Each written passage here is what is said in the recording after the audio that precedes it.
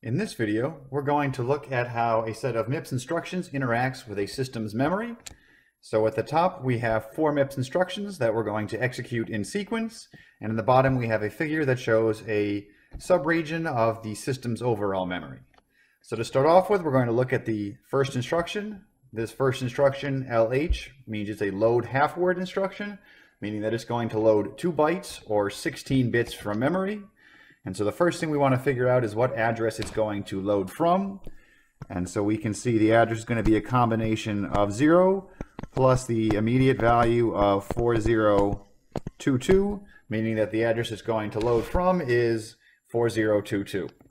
And so looking at our figure, we can see that the lowest address that's shown is hex 4020, and with the least significant byte on the right, that would mean that this far right entry is 4020, and then we work up 4021, 4022, 4023, etc. And so in this case, we're interested in 4022, which corresponds to the 2 bytes on the bottom left. So it corresponds to these 2 bytes here. And so when we load that into the register, we're going to get that the register value for T1 is going to be assigned a sign extended version of those, and so we'll get the 4028, and then since the most significant bit is a 0, we will get 4 zeros in front of that. And so after that first instruction, T1 will have the value shown. And so the next instruction is a load byte, meaning that it's going to load a single byte from memory. And so its address is a combination of what's in T1 minus the value 3. And so the address that we're going to load is going to be 4028 minus 3 is going to mean that we're going to load the address 4025. And so we already got the value 4028 specified here, and so that would mean that this is the value 4028. And so we could work backwards saying that this is going to be 4027, 4026, and then finally hex 4025.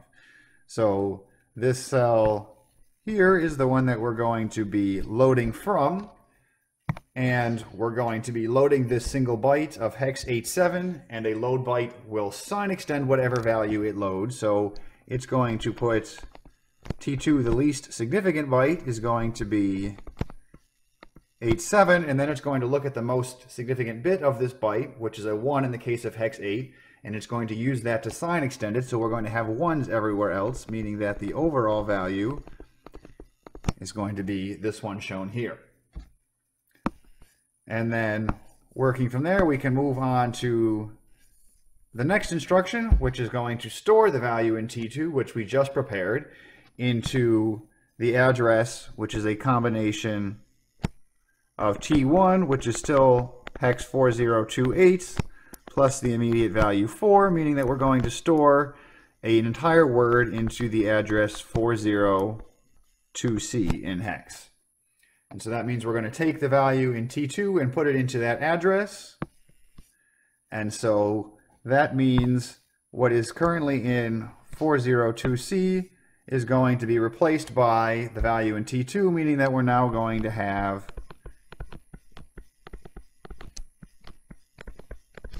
six Fs, and then the least significant byte is going to be the 87. And so that takes care of the third instruction.